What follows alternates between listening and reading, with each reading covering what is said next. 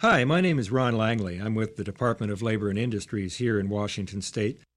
I'm sitting here in the Tacoma Dome, the world's largest freestanding wooden structure, to help you visualize what might otherwise be a dry statistic. According to the U.S. Department of Labor, enough people in the United States suffer eye injuries at work each and every month of the year to fill this entire arena past its seating capacity. And if that's a depressing statistic, here's a related one. 90% of those injuries would have been prevented just by the use of proper eyewear. There are dozens of things in every workplace that pose hazards to our eyes, those most fragile exposed parts of our bodies.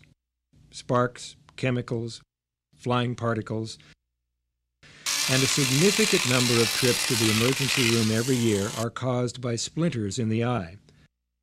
The effect of those hazards can be demonstrated by a common tool, and one that's a common source of injuries, the stapler. An injury like that would probably have been prevented just by wearing ordinary glasses. However, ordinary eyeglasses aren't really an effective form of eye protection, as this person discovered while operating a powered lawn edger. Nail guns, for example, are causing more and more workplace injuries with every passing year. Regular eyeglasses simply aren't designed to protect eyes from sharp, high-impact objects. To demonstrate, we put a pair of regular eyeglasses on our friend Yorick. Not only did the glasses fail to protect his eyes, the lenses themselves created their own hazard when they shattered. It's also common to see people depending on sunglasses for eye protection. Again, not only inadequate as protection, but adding to the hazard when hit with an object. And even some of those things we think are safety glasses don't protect our eyes like they should. A pretty high price to pay for some companies' decision to sell shoddy imitations.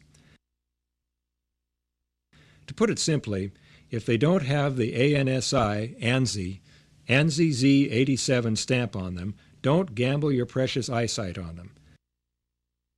Sometimes you have to look closely to see it, but it's worth your effort to find the stamp.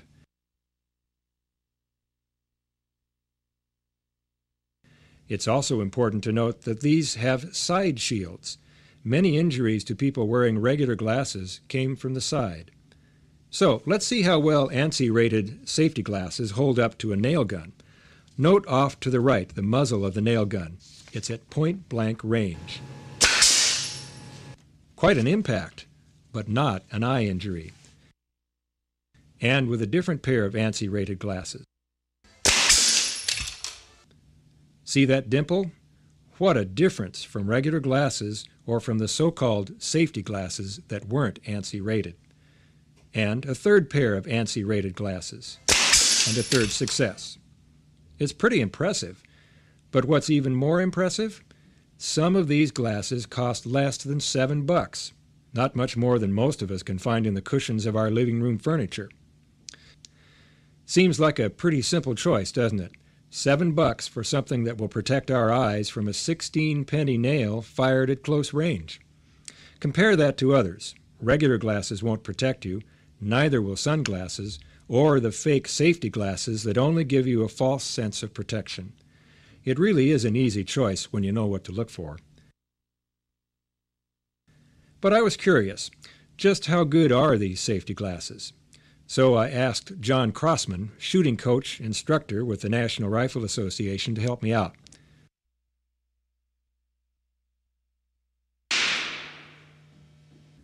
Ouch! That was quite an impact. And poor Yorick. At first it didn't look like the bullet went through the glasses, but what happened was the lens material closed back up as soon as the bullet went through it. The important lesson, of course, is that a pair of safety glasses by themselves won't protect against all the hazards in the workplace. It's important to choose the right kind of eye protection, handling chemicals, using a grinder or a lathe, welding. You'll want more appropriate eye protection. But for the majority of workplace situations, just a simple pair of ANSI-approved safety glasses will keep your very precious and very vulnerable eyesight protected. And it's important to remember that there is no substitute for practicing safety at all times. Let me return to that statistic. 90% of workplace eye injuries would have been prevented simply by wearing proper eye protection. That would have emptied all of these seats in the Tacoma Dome and still left 2,000 to 3,000 more in these seats over here. Again, each and every month of the year. But it's worth asking, would we still have that many eye injuries if, just by the act of putting on eye protection, people were more aware of eye hazards and unsafe practices where they work? Then maybe we could, month after month, keep these seats just as empty as they are now. Because eye injuries are about more than some temporary pain, medical bills, and some days off from work.